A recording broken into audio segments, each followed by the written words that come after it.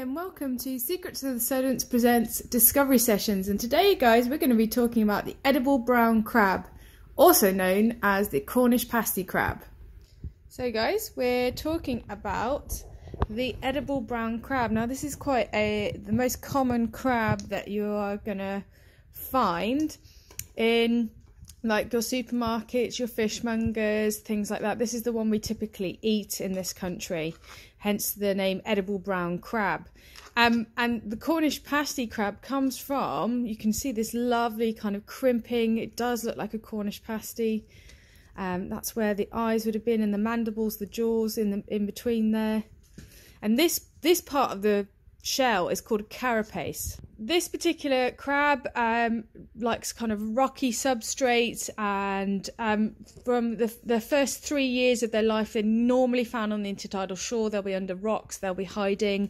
They're not like other crabs that tend to run about. They tend to stick in one place and hunker down. Incredibly strong. They're the ones with the really big pincers that you see.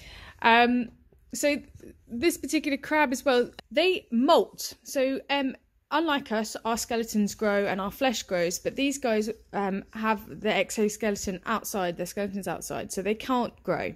So what they do is they produce a type of enzyme when they're ready to molt. They then pull themselves out the back of this, the carapace, and they're soft-bodied. And they're soft-bodied for about 2 days, and while they reharden. This is the perfect time for the females to start breeding. So the males will sense that a female is going to molt, and he'll do something called mate guarding. He'll actually hold on to her and look after her, and then pass her the sperm packet, and then she will be able to, and then she'll be what we call pregnant. It's also known as burried, so burried crab. These particular crabs are potted for. It's quite a sustainable fishery, and the Isle of Wight we're really famous for them.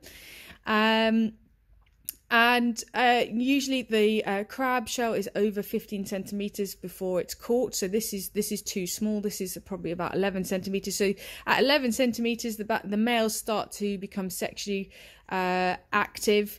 And also they head into deeper water. Now they're normally found, between 25 to 100 meters down, and there's been some studies to show that actually the larger they are, the deeper they're found. Anyway, I will let you guys get on with your day. Sorry, it's been a bit distracting. The cats seem to absolutely love this particular species. Sheldon is having, here you go Sheldon, do you want to take that? Yeah, off you go, and I will leave you guys to it.